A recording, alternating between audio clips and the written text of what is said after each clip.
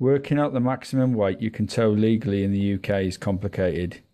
Having researched it extensively, I've simplified it to a checklist of 5 things you need to work out, which will be covered by these videos. These equally apply to other trailers, a caravan or a horse box. The 5 things you need to know are: 1. Is it a braked or unbraked trailer? 2. What's the maximum load of the trailer? 3. What's the maximum towing weight of your vehicle? 4. What's the maximum towing limit of your driving licence? And 5 covers other legal requirements. Part 1. Braked or unbraked. This is an example of an unbraked trailer. Just one axle, no brakes on the wheels, just free flowing wheels, no brake cables underneath, and no mechanism for braking at the front. The maximum weight you can tow with a trailer like this without brakes is 750 kilograms. That is the total weight of the trailer and the load on the trailer. In a yard like this you can tow more than that, but legally once you get on the road you can only tow 750 kilograms.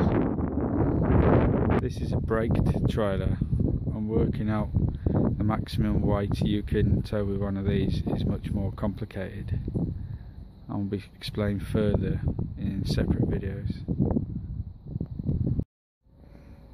A brake trailer will typically have a brake cable coming out of each hub on each wheel, and the cable will apply the brake, usually on drum brakes, inside the hub. Now in this case it's a twin axle trailer, so the 4 brake cables then come to a bar which is attached to a rod, and the rod goes all the way to the front of the trailer to the tow hitch coupling mechanism, which is a braked mechanism.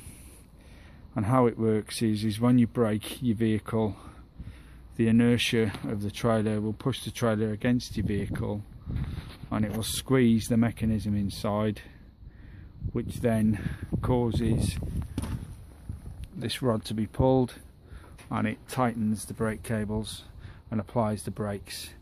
So the harder you brake in the car, the harder the cables get pressed and the harder the trailer will brake behind your car.